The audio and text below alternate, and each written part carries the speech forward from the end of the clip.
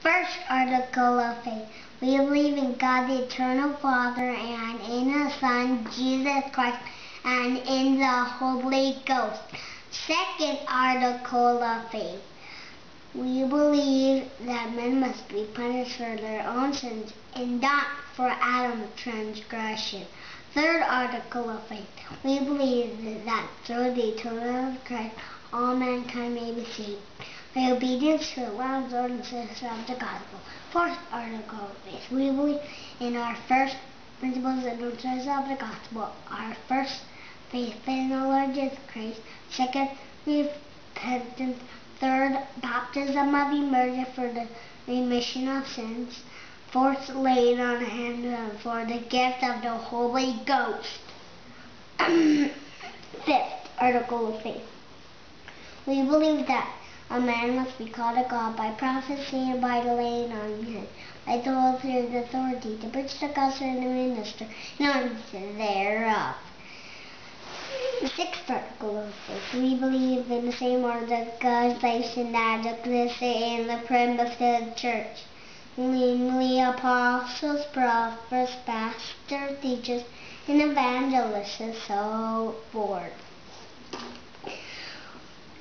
Seventh article of faith. We believe in the gift of tongues, prophecy, revelations, vision, healing, and interpretation of tongues and so forth. Eighth article of faith. We believe that the Bible to be the Word of God has been translated correctly.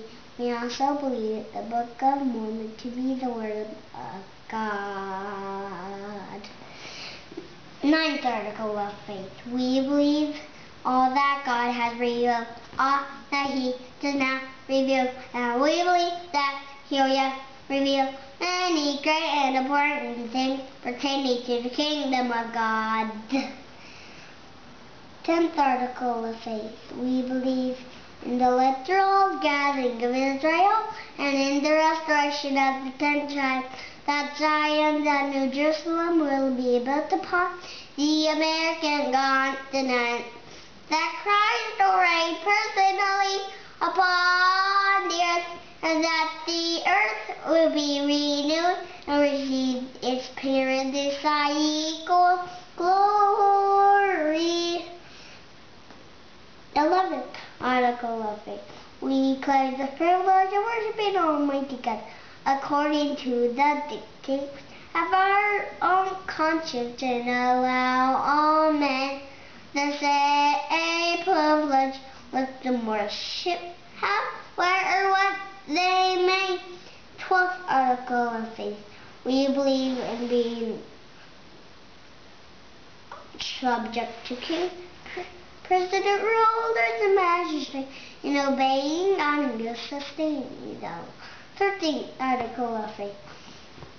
We believe in being honest, true, chaste, benevolent, virtuous, and then doing good to all men. Indeed, we must say that we follow the admonition of Paul. We believe all things, we hope all things, we have endured many things, and hope to be able to endure all things. If there is anything virtuous, lovely, or of good report, praiseworthy, we seek after these things.